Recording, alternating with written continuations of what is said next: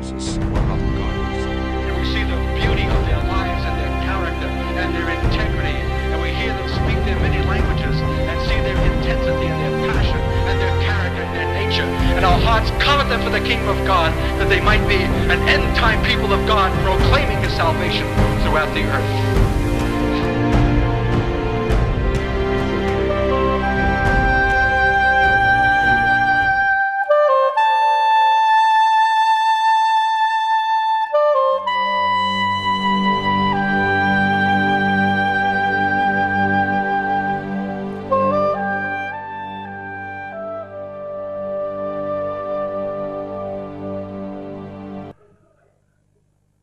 So, precious God, what can we add to the prayer that has been prayed?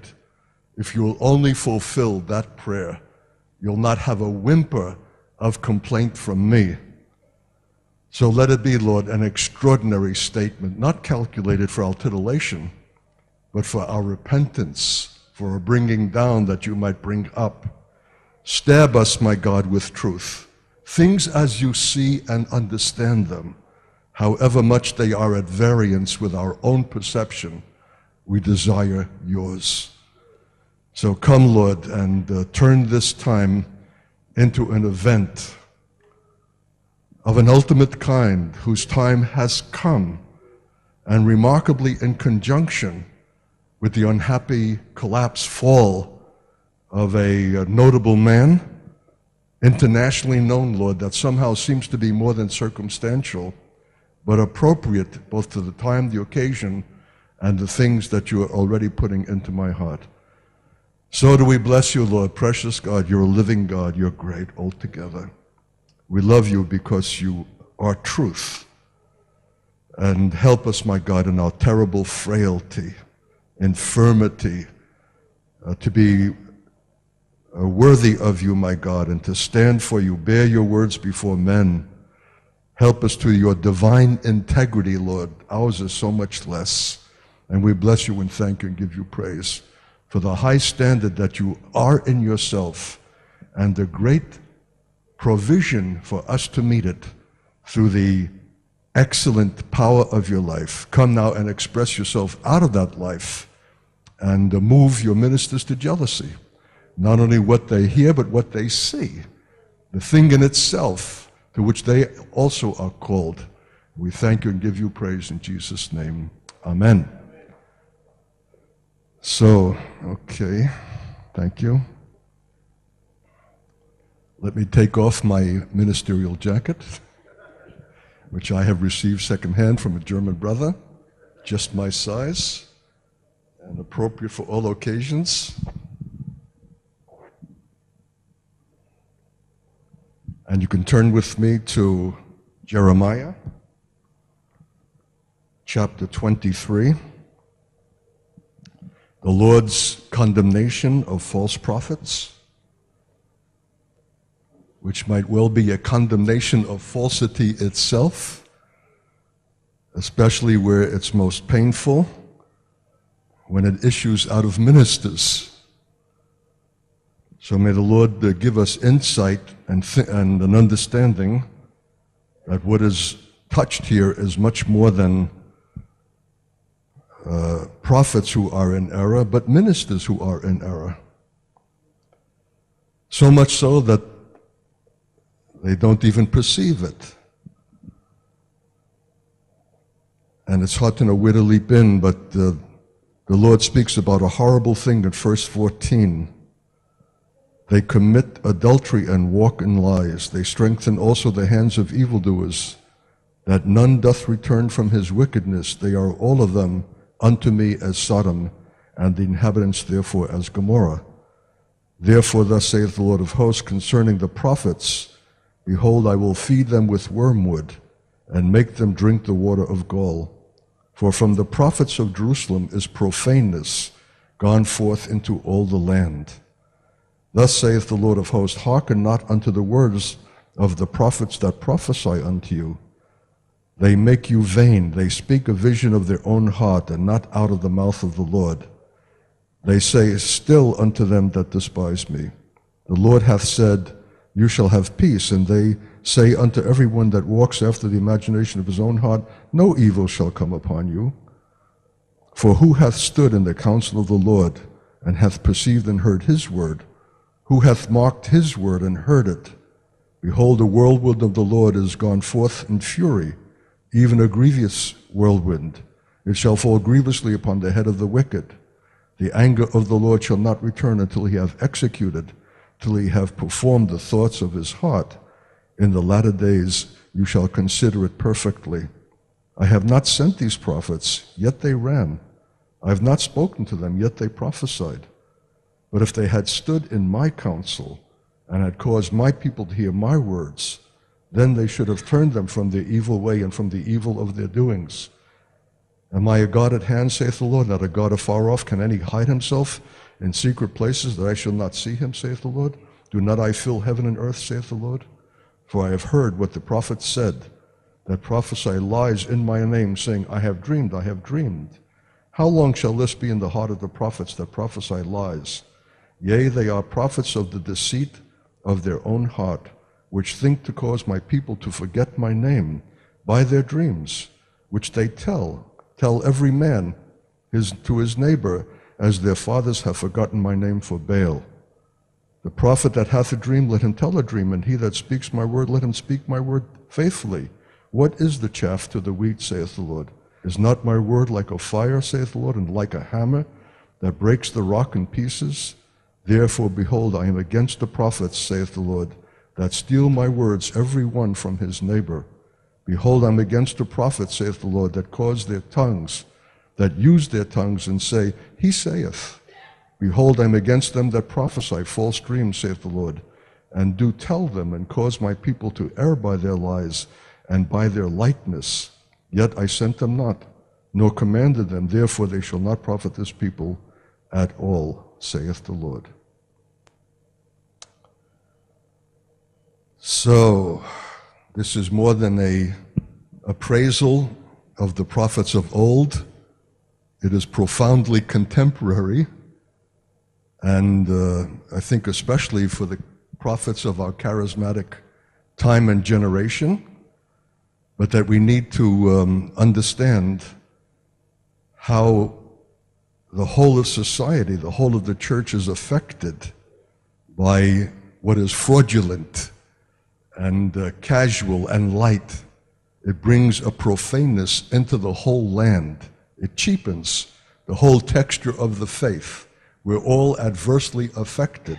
Even if we don't know these men, even if we don't hear them, somehow the role of the prophet is so central to the sounding of God and his heart that any false expression of that has adverse consequence that can't even be measured. But how shall I say it?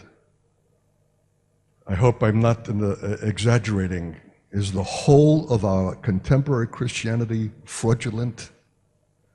Is it a whole play acting? Is it remarkably in error that is so pervasive and perhaps so compelling and attractive and biblical, at least in its vocabulary, that it purports to be true and has been accepted as true, but something is rotten in Denmark, if I can quote Shakespeare. And we need to find the root of that, because the stench is rising, and the first visible phenomena of God's anger and fury is already being expressed in the public exposure of a man who enjoyed international renown as the prophet of the hour and the oracle of God for the church in this time, who had never impressed me personally, and yet he impressed many. Could it be that the alcoholism and homosexuality with which he's being charged is not the root and cause of God's displeasure and judgment, but is the symptom of a deeper malady, a deeper sinfulness that will express itself horrendously and externally and shamefully in the moral way, but the root is deeper. The root is the willingness to be introduced as the oracle of the hour and the prophet of the hour, and not rise in protest and say, "You're saying too much. I'm undeserving of that acknowledgement." And for me to sit on the platform and to hear myself described in that way will do serious damage to the faith, because I'm not that.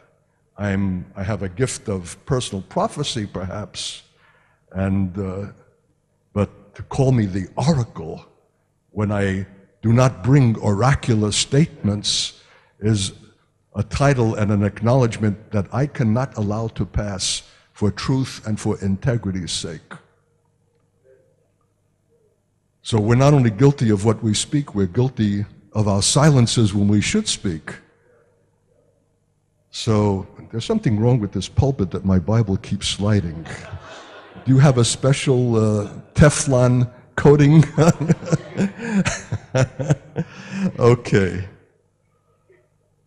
So what do these false prophets say? They always speak so-called positive things.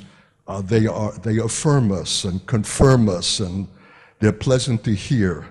Even when they make allusions to Israel, it's in a kind of general way that sounds honorific. They pray and acknowledge the peace of Jerusalem, and they want to see the state to survive its present troubles, and they make the kinds of conventional sounds with regard to Israel that, in my opinion, are intrinsically false, but widely accepted because it confirms the church in a comparable kind of sentimental affinity and endorsement that is improper, biblically, prophetically speaking, but is kind and nice and desires something well-meaning. But the church is called to so much more than that and other than that, and is doing Israel actual disservice to affirm it and to encourage it, and to think that it's going to pass its present crisis and somehow gradually, by a process of amelioration and progressive improvement, become the prophetic fulfillment which we all desire to see. And will be saved from the necessity of having to pass through apocalyptic fury, devastation, and judgment unto death, that it might be raised up out of the ashes of that death as a resurrected nation, because its calling pertains to the glory of God forever, and that can and must only issue out of resurrection through death. So to applaud Israel in her present condition and hope only for improvement is so much more than a well-meaning acknowledgement. It's a statement of ourselves, the shallowness of what we are about, and the willingness to agree with generalities of a kind that are so visibly contradicted in Scripture, if we would pay attention to it, because we don't have a stomach for calamity, and we shrink from apocalyptic scenarios, and we want to see improvement and progressive amelioration rather than death and radical transformation, not only for Israel, but also for ourselves. So I'm just throwing that in. That's just a little bonus. For who has stood in the counsel of the Lord, in verse 18? Who has really stood? The very word who rings powerfully to suggest not many, Lord. Who? As his eye roves to and fro over the face of the church, who among them, especially who allow themselves to be acknowledged as prophets or apostles, have actually stood in the counsel of the Lord, hath perceived and heard his word, because his word is something other than our own. It's really nice. It's really comforting. You'll know that it's his word because when it comes, it always requires. It's always a requiring word rather than a comforting and an affirming word, though occasionally the Lord might in his grace bestow that. But who has an ear to hear that kind of thing from God, so as himself to speak and to proclaim it? Not many, or God would not be saying, who Who hath stood? We're too fretful, we're too much in movement, there's too much activity.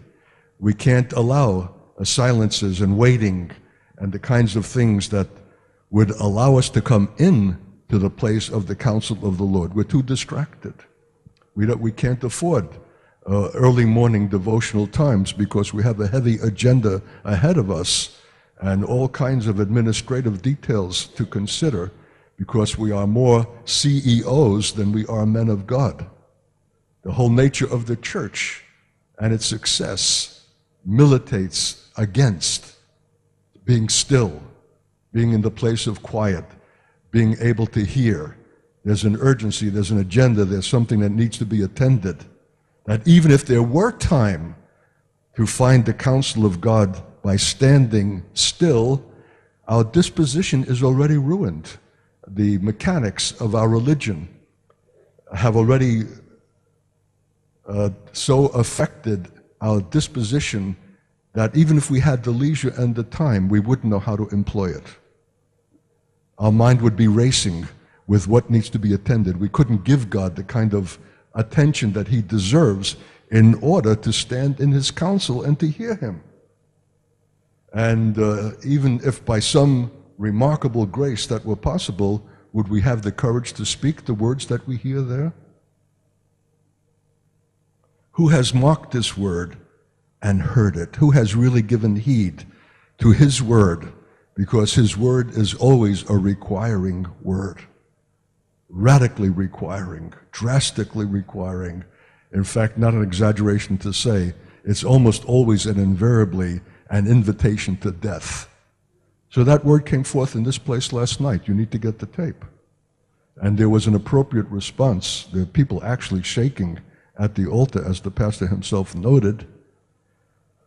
But it almost was interpreted more as an invitation to a deeper level of consecration than it was to an invitation for death. See how we always avoid the totality of God's requirement in an honorific way, because a deeper consecration is not a bad thing, but it's not the ultimate thing. It's an adjusted thing that we can well afford to accommodate, because it does not require our death. It only requires our deeper consecration, which we're only too glad to make, because that ought to ensue in a better quality of ministry and blessedness.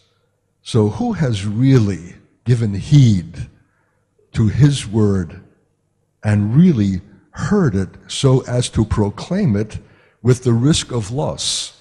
Because you can't proclaim a word that makes ultimate requirement of people and not pay a price for that. Someone has got to be offended. Flesh has got to be jarred. People will find a place where that kind of requirement is not made of them. So it's hard to believe that both to hear and to speak the word of the Lord does not come at price and cause agitation, unrest, and disjuncture. And how many of you pastors want to avoid that? By all means, the last thing you want to consider is that your people should hear a word from God of such a kind that is not all wrapped up in one speaking, and that though they may be momentarily challenged, at the end it'll be happy, and they'll go home rejoicing and in a happy mood and disposition, rather than they should go home in a painful state of confusion or bewilderment of what is God saying, and that they should wait and look to the Lord to allow that word to be sifted through their deeps, and it's the application to the realities of their life that will not be done in one message. What is it about our time and our generation that everybody has to go home happy? Why can't they go home jarred and agitated and deeply disquieted and compelled to search? And what does this mean? This man is speaking in mysteries, and it's not all complete in this now generation that has to have it now and immediately.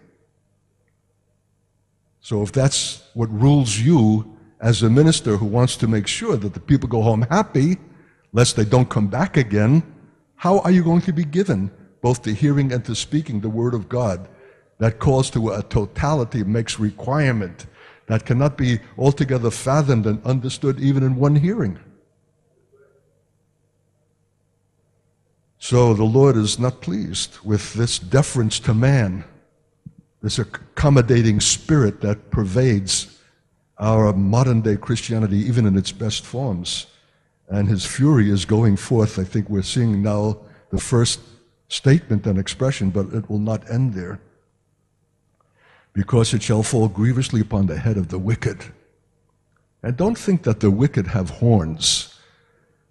God is always contrasting the righteous with the wicked. And the wicked implies, for me, those who should know better, have had opportunity to know better, and even in the face of a better knowledge or understanding, are still acting grievously, and even are opposed to the righteous, and called the true prophet false, and a danger to the church, and causing unrest and disquiet, and etc. So we shall know in the latter days and consider perfectly, and these latter days are now, and may we consider the heart of the Lord in what is being expressed in judgment and what is coming forth out of this piece of dust this morning before you, who says, I have not sent these prophets, yet they ran. I have not spoken to them, yet they prophesied. I don't have a word for this. Presumption doesn't say enough. Of course, it certainly is presumption to think that you're sent and that the word that you're speaking is God's. It's deception of an ultimate kind by men who don't know him as they ought and have not sought him as they ought. And yet they have an inkling, a disposition, a flair, a certain thing, and they're ready to go off with that and say, thus saith the Lord. I don't know that I've recovered from that full gospel breakfast. Where was it? In Germany or someplace, where some Swedish man of the hour, wearing his, whatchamacallit shirt, Gucci, is it? Whose trademark is quite conspicuous, so we can see how well-dressed he is, because after all, his prosperity and his affluence is the statement of his faith, and he's wearing it so that you can see it.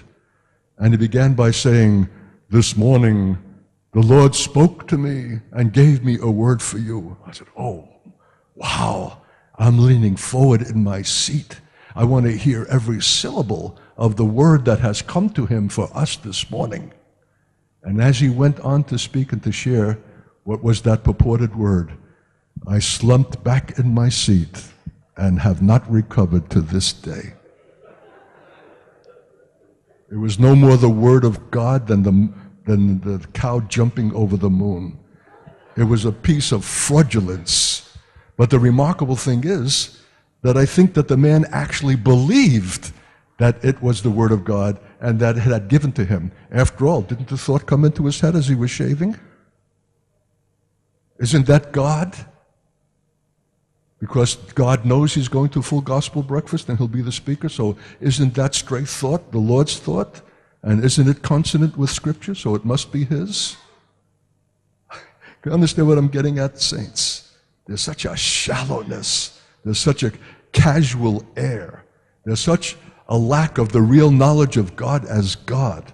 There's so little time spent in his presence and the knowledge of him for all of our talk about his presence.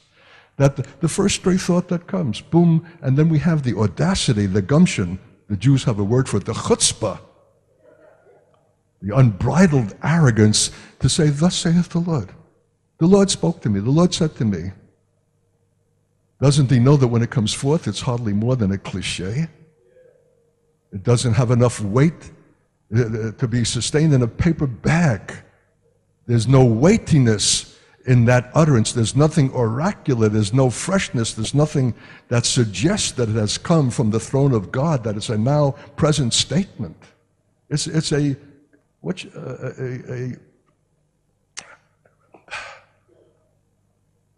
cheapie. But you know what? The whole audience drank it up and loved it and applauded it because it made no requirement of them and came with a certain air of titillation. And after all, it was expressed by the man of God for the hour, who is an overwhelming success because his church has how many? 2,000 or more? Can you understand? The whole scheme of things stinks. It's a rotten fraud. But it's amazing how it could be sucked up by God's people. And there's not one who blinks except Katz. And we know that he's queer.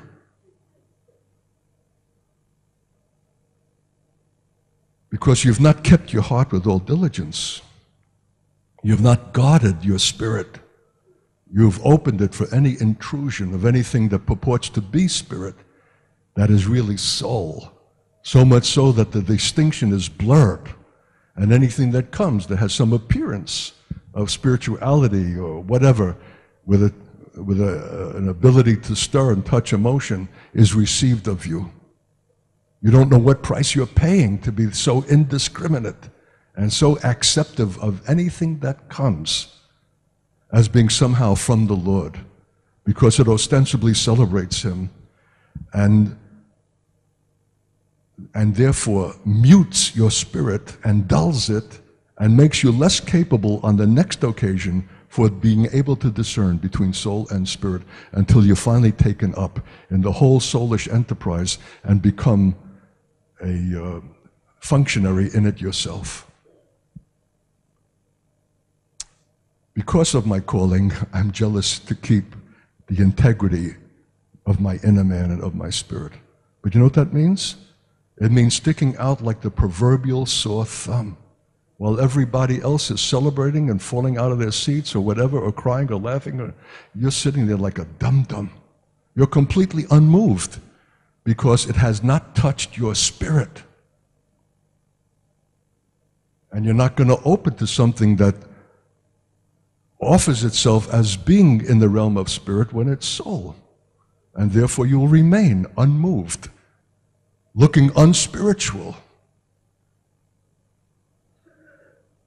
There's a price to pay for integrity, for guarding your spirit and your heart. And if we're not willing to pay it, we'll be caught up with the whole stream and be less able to discern its character and finally be participant in it. I have not sent these prophets. Do you love the word sent? You know that it's the root of apostolos.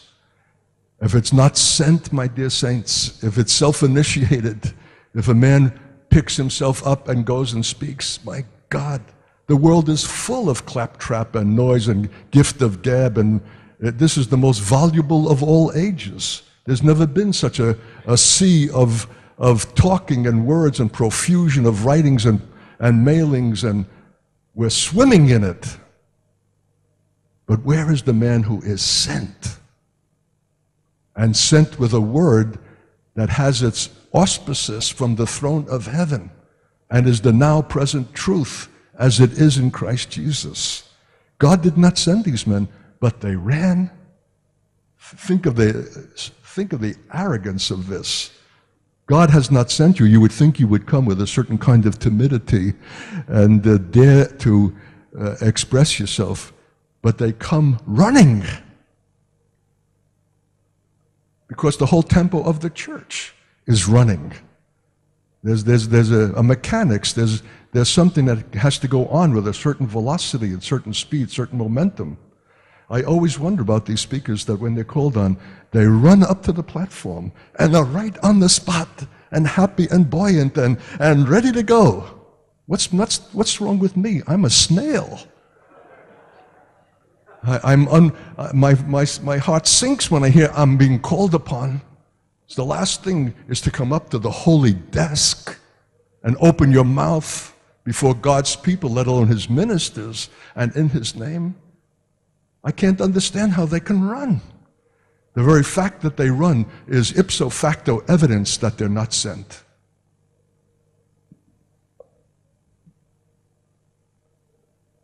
Why can't we wait? Why can't we allow a moment of interlude in between the end of the worship service, so-called, and the commencement of the speaker. No, there can't be a moment's silence allowed, lest the congregation be distracted or bored. There's a tempo that is so fixed, and you're guilty for it. You've not blown the whistle. You've not called a halt.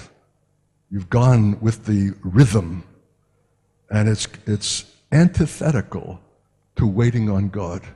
It's antithetical to receiving a word from God that you might be sent. There's something wrong with running, and we need to recognize that. I have not spoken to them, yet they prophesied. Whew. Audacity. Better if they would have said, this is my opinion.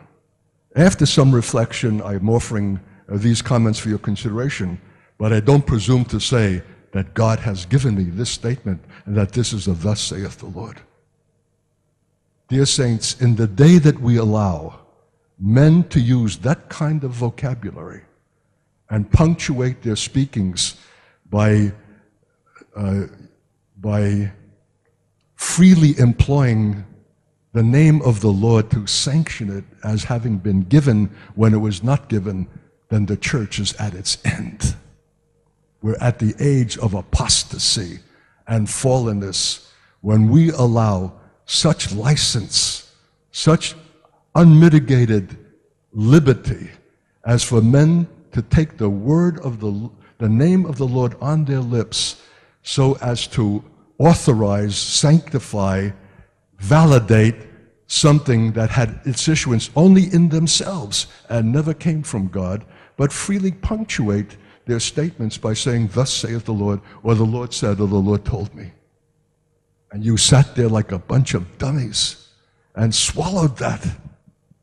And you don't know what a price you paid for that indulgence and for that condescension. You should have gotten up and shrieked and cried out and blowed the whistle and say, this far, no further. Not another word.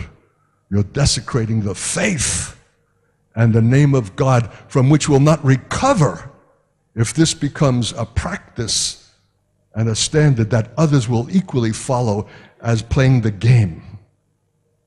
You'll make of the faith a game, a charade. The church is the pillar of truth, not a piece of flim-flam that reflects the low standard of the world, only employing another vocabulary. Where's your jealousy?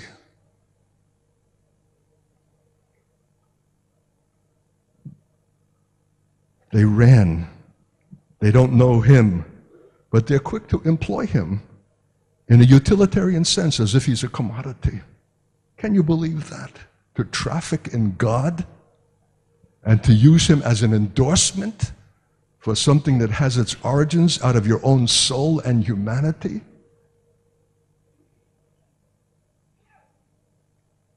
He's not a commodity. He's the Most High.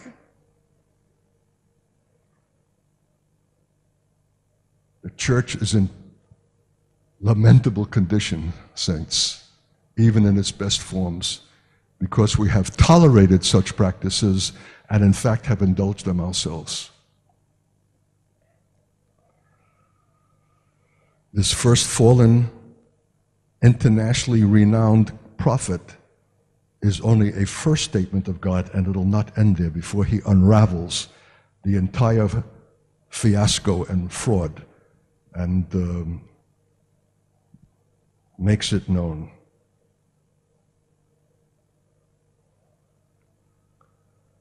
So we need to understand and examine and be critical of the condition into which we have come. Kind of system, the tempo of services, and the fear to allow there to be a moment's silence that is not filled by some activity. Something is already wrong by its very nature that we have come to that kind of condition, that we cannot tolerate silence with the God who says, be still and know that I am God. And there's so little occasion to be still. The religion demands activity, momentum. And we're practitioners, and we're doing it. And think we're doing God a service.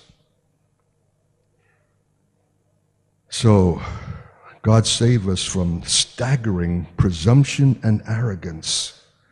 And the heck of it is this: how is it that we did not discern this arrogance and presumption in these internationally renowned oracles and faith for the hour? Dum-da-dum-dum. It's not just they that are the object of God's disfavor, but we who have sat there like dummies and have applauded them and run to hear them, so that we can get a personal prophecy and be assured that God knows us, because the prophecy indicates details that can only be known to God or to the devil. But we want so much to hear and have our ears tickled, and maybe there's an experience of some kind which we desperately need because of the grayness of the church and its terrible predictability that needs to be alleviated by something of a sensational kind that can be experienced. So already the trap is set by the need to have ourselves confirmed before God by some man of the hour who can give us a personal word of prophecy and assure us that God knows us. Oh, thank God. Thank you, Lord. I didn't know that you knew me till I heard. Whatever happened to being accepted in the beloved, that does not need this kind of dubious and questionable confirmation that comes from questionable personal prophecy that might well be more clairvoyance than it is the gift of spirit. I'm getting at the root of the matter, you dear saints. This is not a finished message. This is a guy who's gotten up bleary-eyed this morning without sufficient time to prepare and trusting the Lord, that I'm fool enough just to open my mouth and believe that his heart is finding expression. Because I don't give a rap about my reputation. What reputation? Or the esteem or the acceptance of the congregation, or any such consideration, and that permits me a vast freedom to be his fool. May you come to that freedom, although the system does not encourage it. So, what is the thought of his heart, the intent of his mind? Who has known it, known him, that they can say with confidence, he has sent me. Thus saith the Lord. But if they had stood in my counsel, verse 22, and had caused my people to hear my words, then they should have turned them from the evil way and from the evil of their doings. Now, don't think that this means to turn them from pornography and vile sensual practices, but the evil means the evil of self-initiated humanisms in whatever form, even that which seems honorific and moral and ethical and religious and even Christian. It's wicked because it does not issue from God, but issues from man. Let the unrighteous man, how does it say in Isaiah? Let the wicked man forsake his ways and the unrighteous man his thoughts. It's not because his thoughts are pornographic. It's unrighteous because they are his thoughts. They're human thoughts, even when they're religious. That makes them unrighteous because the only righteous thoughts comes from a righteous God. And so these prophets who themselves are exhibiting their own humanity are encouraging their hearers to do likewise, which is evil. See, of course, I'm giving you a prophetic interpretation. You understand what I'm saying? Which is always more black and white, always more intense, always focused more intensely, because you would never have interpreted the word evil here in the way that I'm suggesting it to you. You don't even see it as evil because you yourself are conducting yourself in quite that way. You don't see that what issues from man isn't, in its essence, evil. It's unrighteous. All the more because God says, forsake your thoughts. And my thoughts are higher than your thoughts. And you can have my thoughts if you'll only forfeit and put away your own. But to persist in your thought is wicked. It's evil when you celebrate your thought and have no need for my own. And what's is worse, even to interpret that thought as being God's, when it had its issuance and its origin in yourself, and maybe even from below. But your condition is so poor that if it comes in spiritual terms or it quotes scripture, that's enough to you to validate it as being God. Spirituality is the last hiding place of self.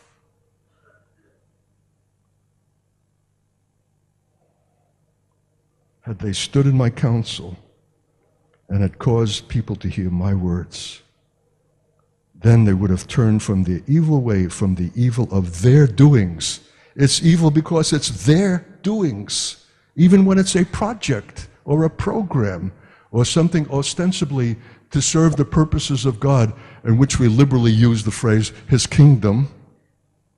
If it has its origin in man and from below, it's evil, it's wicked, it's unrighteous. It's theirs, not mine. And these false prophets who are active out of themselves are modeling something for the church to emulate, which is altogether not God. So, can any hide himself in secret places that I shall not see him? You know what the astonishment is? That men can speak and act and do and not think that they are being observed of God. That somehow they can get away with it, that the Lord is not attentive on that day.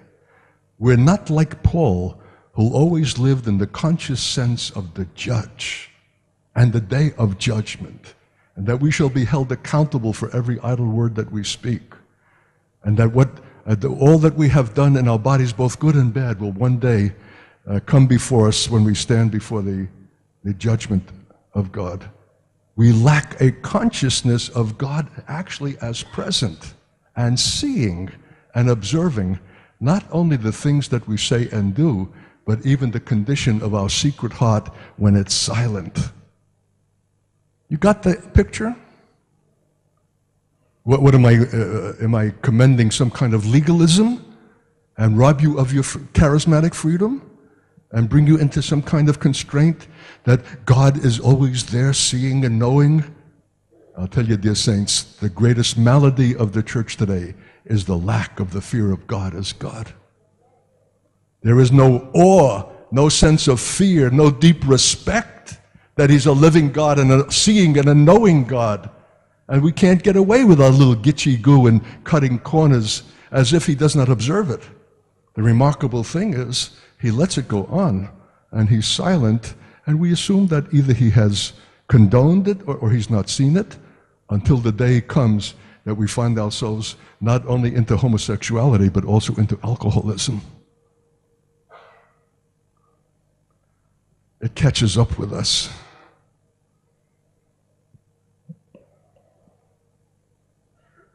We're not communicating the sense of God, which is the function, the first primary function of foundational men who are apostles and prophets, is not their cleverness to resolve church difficulties and disputes. It's to communicate in themselves the sense of God as He in fact is, as God. They should trail clouds of glory with them, something about themselves, their stateliness, their stature, how they walk, they talk, their eyes, their demeanor, as men who have come out of God's presence, who know Him, who have waited upon Him, and whose meekness and humility, which no man can obtain by any practice, is transmuted into them by the intimacy of the fellowship with Him in His sufferings. We're seeing shallow pieces of goods, of men without histories in God, who have no origins in the church and in the body. Johnny-come-latelys, boom, and they obtain international renown. It doesn't take much in the public relations game.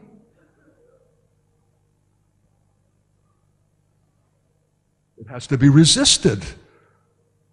Or a Jewish man like myself who was better looking earlier, but always vocal and even eloquent, hey, a man like that can go far. If you can promote a nothing who is, what shall I say, lacks any solidity, any tensile strength, any quality of life and history, and make of him the oracle of the hour, what can you do with a Katz? If he will allow you. So Moish Rosen, the head of Jews for Jesus, who drafted me out of public school teaching and was my instructor in being a missionary to the Jews, prophesied, by the time you're 50, Art, you will be the Jewish Billy Graham. I saw him recently. I said, you know, you missed it. I'm now 75, and I've yet to become the Jewish Billy Graham. I don't think I ever will. Well, he said, it's not that I was wrong in my prophecy. You could have become it, he said, if you played your cards right. But you fool, you went to Minnesota, up into the boondocks where even the travel agents can't find it on the map. And you were there for 30 years in total obscurity and hiddenness in the subarctic zone whose temperatures are colder than Alaska, because you felt that the Spirit of God said to you, End Time Teaching Center, Community Refuge, and acted on that still small voice. You intuited such a whisper that if you had chosen not to hear it, the Lord would not have disqualified you and would have allowed you to be the greatest success Jewishly than you have become. What are we hearing? What are we allowing to be heard when it calls us to sacrifice and to suffering, to humiliation, community refuge? Community? Hey, I want to retain the aura of the man of the hour under the anointing of God from the platform. But what is it going to be when I'm living with the same people intensely and intimately, not just on Sunday, but Monday, Tuesday, Wednesday, Thursday, Friday? Aren't there going to be occasions when my clay feet will be revealed? Aren't they going to see the displeasure of my wife and the mistreatment of my children, or the celebration of my dogs over that of the body of Christ?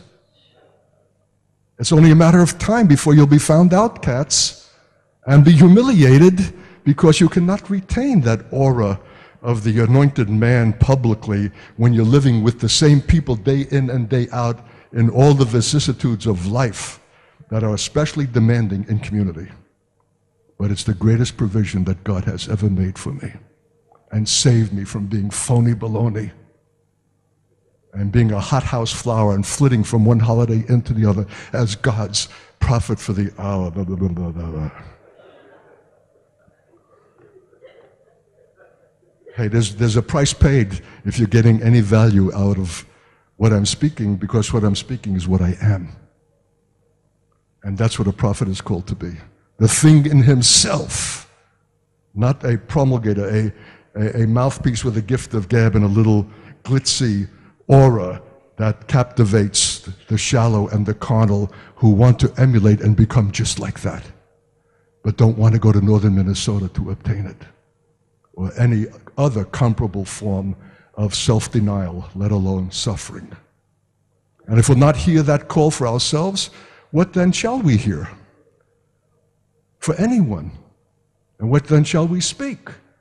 But what is current, what is in season, what is the contemporary fad of that everybody else is speaking and seems to be so widely accepted and popular? I'm against the prophets that use their tongues and say, he saith. I'm against them that steal my words, every one from his neighbor, that have not gotten it directly from me and authentically from the throne, but gotten it secondhand from another who gets it secondhand from that one, who gets it secondhand. It's merchandise. It's no longer the holy word of God. It's become what is current and popular and in season and will obtain the applause of God's people and their indulgent honorariums to allow a lifestyle that is appropriate and becoming to the man of the hour. What would have been more appropriate would have been voluntary poverty.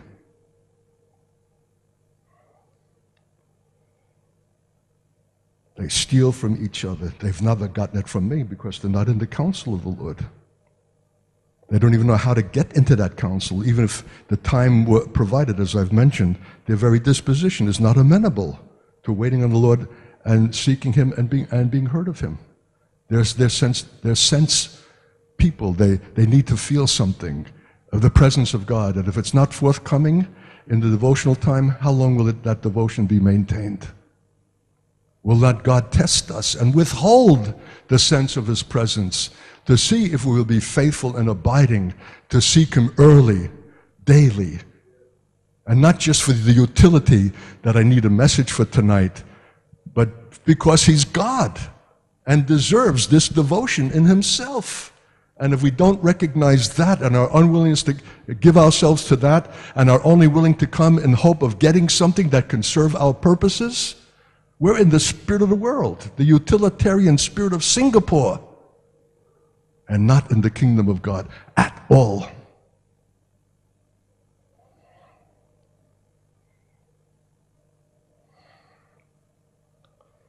Because you'll know when you'll have God's word. It's like a fire. It's like a hammer that breaks the rock in pieces. People were shaking last night, but our prayer this morning was, through the night hours, and even today, that word that went forth, that was your word, will continue as a hammer upon the rock, because you have no idea how hard the hearts of God's people are, how calcified, how hardened.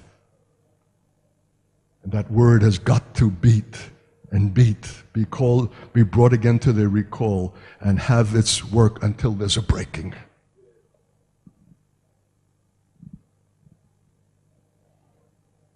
If it's easy to be received and only brings us a few chuckles and an enjoyable moment and is biblically valid and doctrinally sound, and we go home no different than when we came, that's a nice message, but it's not the Word of God.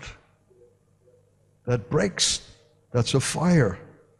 It's something that we've obtained, that we know which way the wind is blowing and what's appropriate to speak that will be found acceptable. I'm against them, verse 32, that prophesy false dreams, saith the Lord, and do tell them.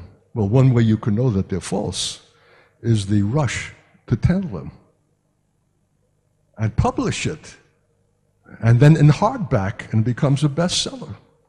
And when you get to Yugoslavia, they're even printing it off the Xerox machine and stapling it together and telling you that this is the best thing that has ever come since the Bible. If it was that holy, that sacred, that much a vision, that much a visit into the ethereal and heavenly realms, keep it to yourself. You don't publish it because it's by nature sensational and will guarantee sales and celebrate you as a man of uncommon vision and even the sent one to be the commander-in-chief of the body of Christ. And to hear Paul's apology in your visit that he had made grievous mistakes in the course of his apostolic career, which of course you will not make when you return and take the place that God has appointed for you as commander-in-chief. Our Christian bestsellers do condemn us. Better to be obscure and hidden and unknown. Better to keep the deep revelations of God that were personal to yourself. And only such time as the Spirit of God would give you liberty to express it, but never to become a bestseller. They publish it, the Lord says, their so-called dreams, and cause my people to err by their lies and by their lightness. Well, you dear saints, I can't do anything more for you, but if I could inoculate you with what is in my own spirit, to despise lightness. And you know what? Every time I've gone out of my way to hear these great figures, the one abiding impression that I get every time is the lightness of the proceeding.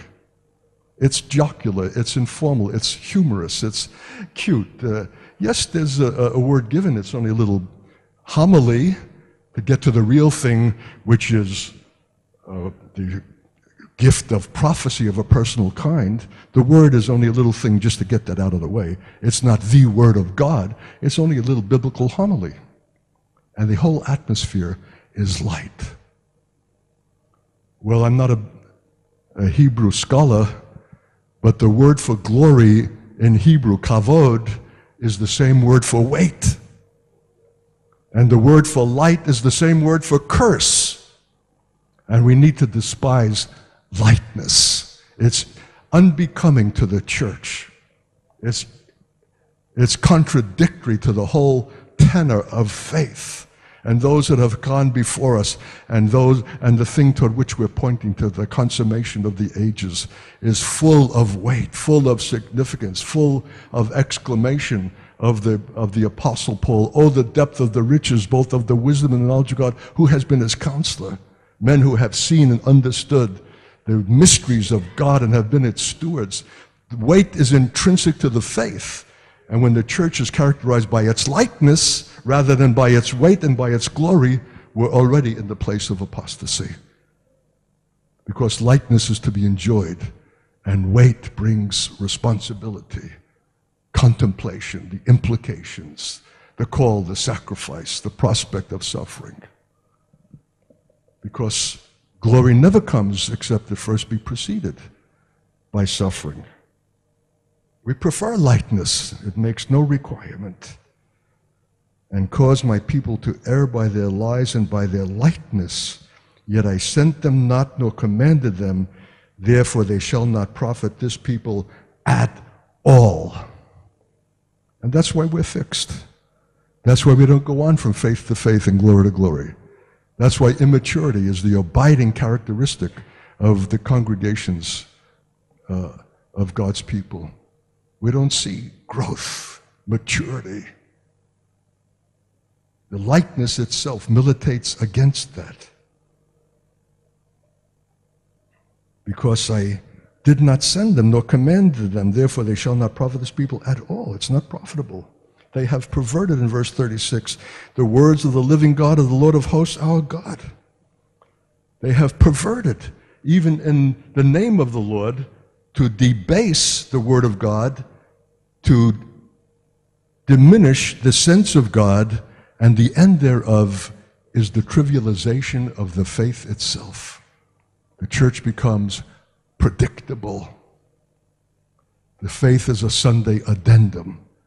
The Christianity is a culture, and not the apostolic presence, whose very presence turns the world upside down, brings into question those spurious values to which all mankind subscribe that are lies. God is being trivialized in his faith by the most notable of ministers, and we share in that culpability, for we have endorsed them, we have sent for them, we have given them our platforms, we get excited when they come, and we arrange the biggest extravaganzas, and somehow we don't even take note that they don't really bring a substantial and oracular word, but vagaries and high-sounding prophecies of this nation relating to that nation that cannot be confirmed, but has an aura of suggestion of something which is good enough for us.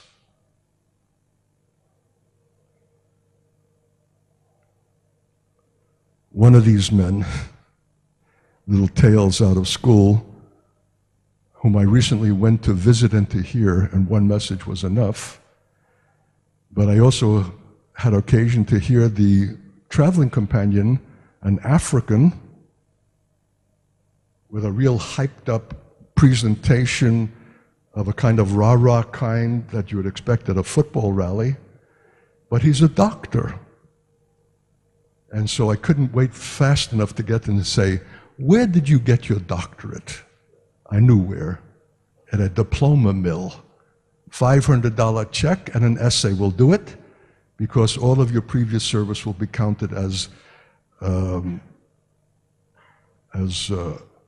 filling the requirement of study that you need not perform, because your service and your serves that end.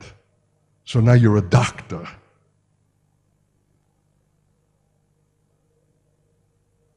Well, I have enough academic background to esteem significant titles when they are earned. And doctors indeed do deserve our respect, if not our reverence, if they are doctors in the faith and have studied and broken their heads and agonized and wrestled with original languages and come up with Holy Ghost-directed insight and revelation of value to the church. The great theologians like Karl Barth, whom I admire greatly. That's a suffering. For them, the title is appropriate, and they themselves don't celebrate it. But the Johnny-come-lately, the cheapie, who wants a little punctuation at the end of his name because it'll mean more invitations, because this is a doctor. Can you understand this, saints? To take a man like that with you in your ministry and not understand that it's essentially fraudulent, and to sig him on God's people to fill up the empty space that you don't have to do all the speaking? What does that signify in the character and the integrity of the man who takes such a one as to travel with him and to speak? This, I'm speaking symbolically. You have to understand what these things represent, lest we ourselves be enticed and induced and seduced, and ourselves covet such titles and such honors and such recognition, and make that a cheapie, because the end thereof is everlasting reproach, in verse 40. I will bring an everlasting reproach upon you, and a perpetual shame which shall not be forgotten.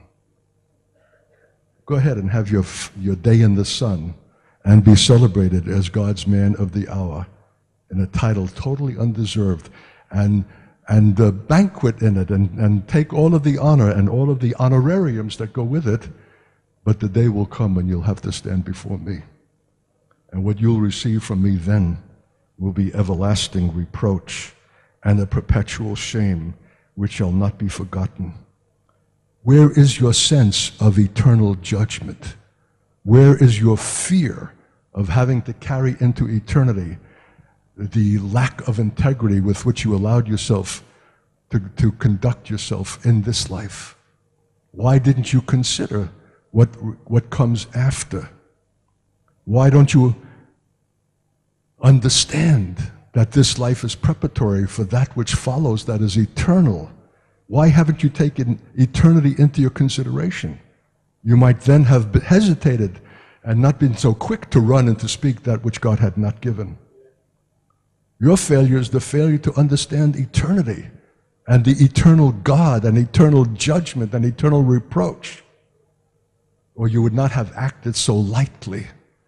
And in doing so, you're robbing the church of the sense of significance of the things that are eternal, so that they too will have a certain liberty to conduct themselves in a way less than they ought, because we're not aware of eternal consequence, which is not to understand God as God. For our every failure comes back to that lack, that our every error is we don't know God as we ought. And we're perpetuating that kind of shallow conception and not encouraging God's people to seek him and be found of him and to know him as he in fact is. So we need to ask and examine ourselves to see if we're in the faith. What faith are we in? The shabby counterfeit of present decisional Christianity? Have we come through the narrow gate? Have we come with trembling? Does trembling characterize our present relationship with God and before his people? Are we sons and daughters of the resurrection, who live out of resurrection faith and life, or merely subscribe to the doctrine as being correct and think we're doing God's service. We're living out of ourselves and by ourselves, out of our own unaided humanity, and doing an impressive job of it, having no need for resurrection life, because we have reduced the church to such predictable proportions that it doesn't need the vastness of God's Spirit and power. We can quite perform it ourselves. Reducing the great issue of death and resurrection merely to a doctrine to approve. When it's a death to be obtained, because the call of God is beyond our ability. Do you know that? With man it is impossible, and if it's possible for you, you're promulgating another faith. It's not the faith of Paul, it's not the faith of the prophets, it's not the faith of the psalmists, it's some cheapy, contemporary equivalent thereof, but it is not the faith that honors the God of glory, the creator of heaven and earth, the consummate God, the high priest of our profession, the soon-coming King. If you can do it, you're in error. We're called to that which is beyond ourselves. We're called to ultimacy. And until we shall find it and obtain it, how shall we move Jews to jealousy?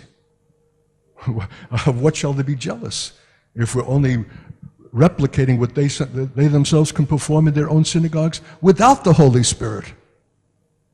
They've got to see something larger than life, something transcendent, something that issues from heaven that cannot be understood as coming from man. That means the death to all that is human, all that's religious, and the coming alive in the purposes of God by the fulfillment of that which He gives, who raises the dead. I'm trusting for that this morning. And even praying, excuse my little Jewish naivety, that I would not only be an expositor, but a demonstration of the very life to which you yourself are called.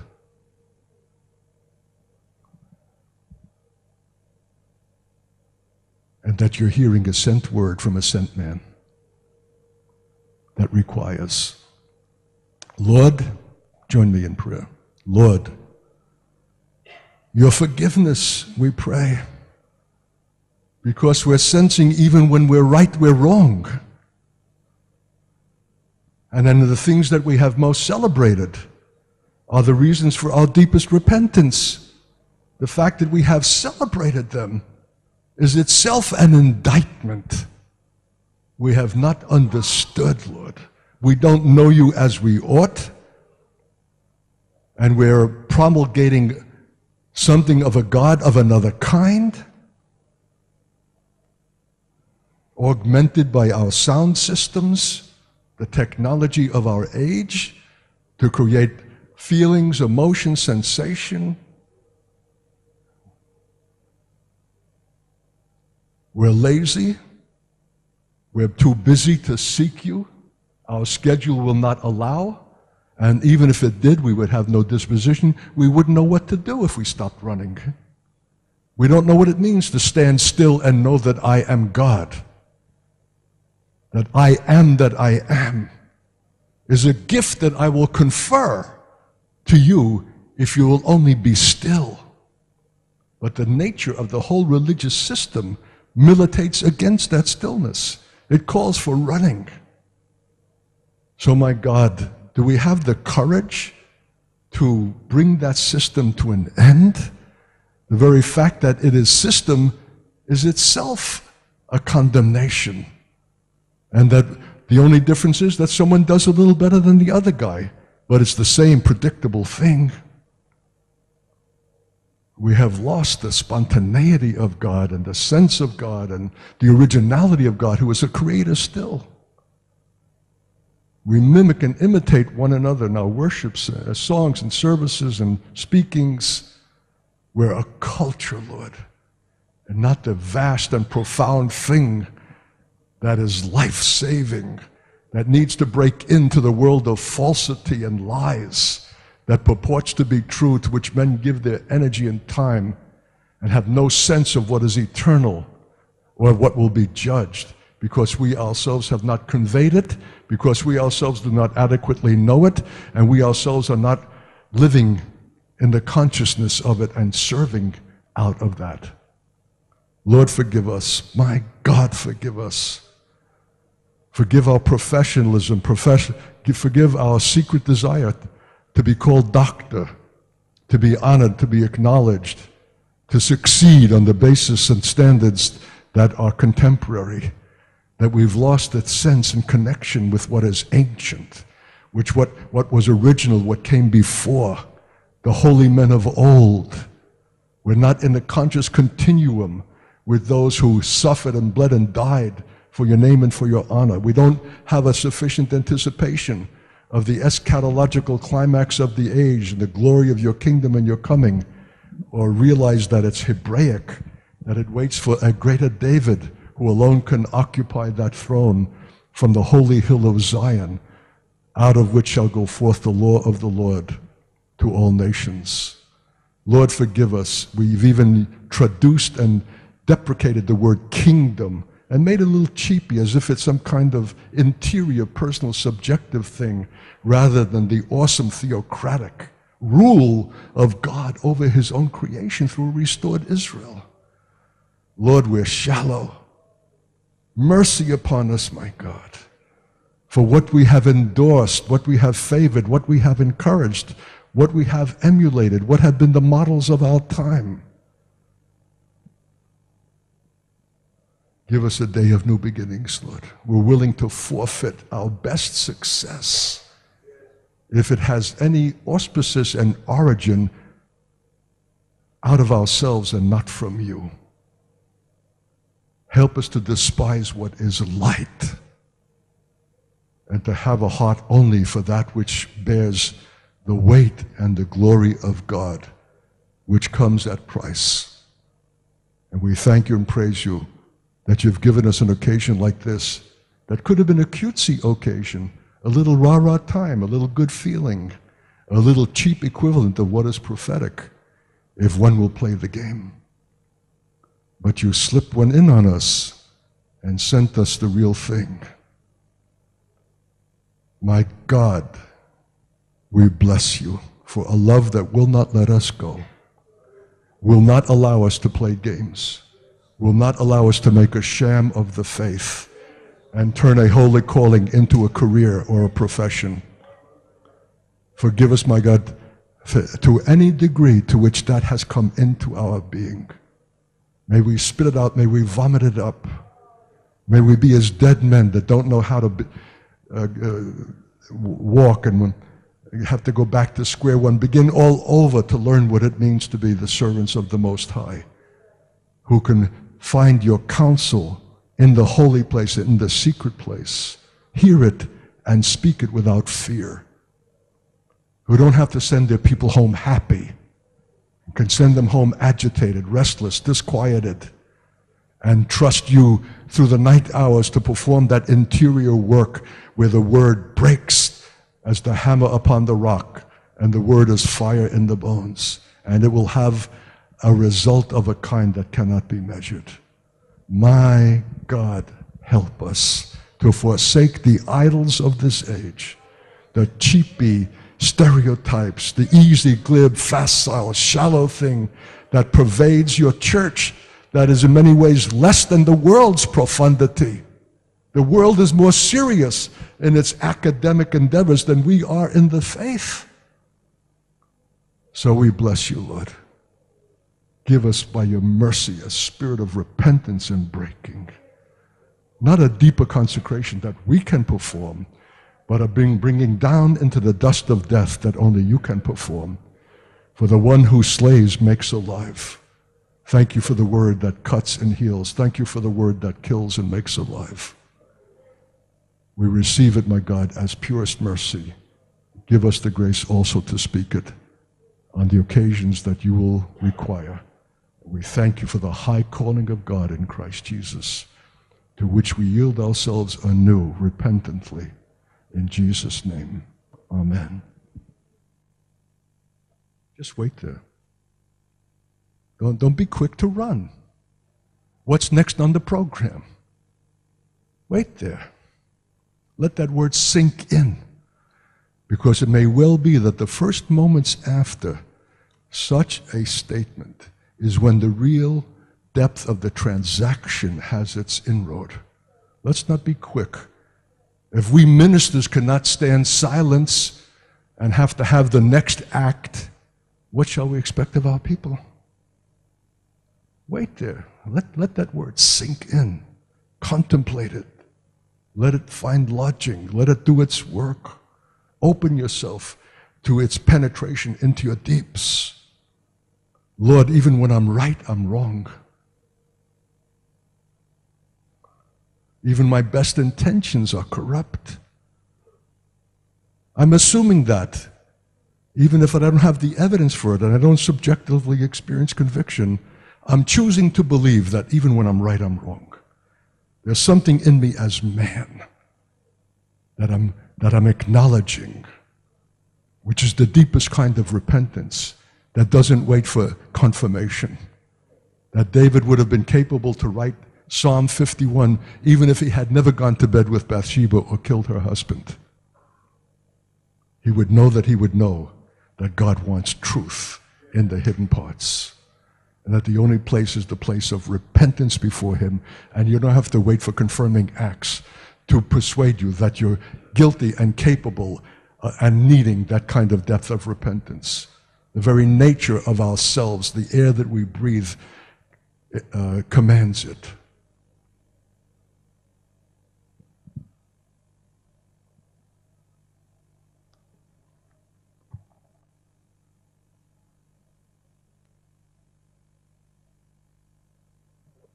Now you're free to break the silence. If you want to pray out of your seat, I'll tell you what. Whatever you'll pray now will be heard of God. Whatever you'll say now will be heard and received, especially if it comes with a spirit of repentance. Even if you yourself are not personally culpable. You never ran after the man of faith and power, but you were part of the generation that did. In some way, consciously or unconsciously, you have lent yourself to the fraudulence of the time. And you need to identify with the church. Even in that condition, though you were personally not involved, there's every reason to let God know that we're ashamed. We ask you forgiveness. We identify with the church. Forgive us, Lord, whether we consciously or unconsciously gave ourselves in any part to that thing which is today so unapostolic, so unprophetic, so lacking in the timbre and quality of the book of Psalms, so lacking in the true sense of yourself and the awe and fear, so pervaded by the likeness everywhere. We're guilty. We're all part. We've all given ourselves. If we have not stood up and shouted and cried out and blown the whistle and called halt, we're guilty. Forgive us in Jesus' name. Let God hear that, saints. Say something aloud. Let the powers of the air tremble that prevail over this Babylonian Singapore. Let them know something is breaking, something is taking place of an earnest and real kind that threatens their unchallenged supremacy over this city-state. Turn this into an event of a cosmic kind, that this Singapore can be the Antiochal sending base into the world of true prophetic men who are sent. It waits on your cry. Let it come up to the heavens and jar the powers that be that said, Jesus we know and Paul we know, but who the heck are you? What, you're going to take cities? Ha, ha, ha. You scare us not a bit, because we do not see the apostolic steps. We don't see the prophetic quality. We see play acting, charade, fraudulence, performance, manipulation. Come, saints, ministers of God, bear great responsibility. Let God hear your voice, hear your cry. Turn the morning into an event that will have lasting consequence and save you from eternal embarrassment, if not shame.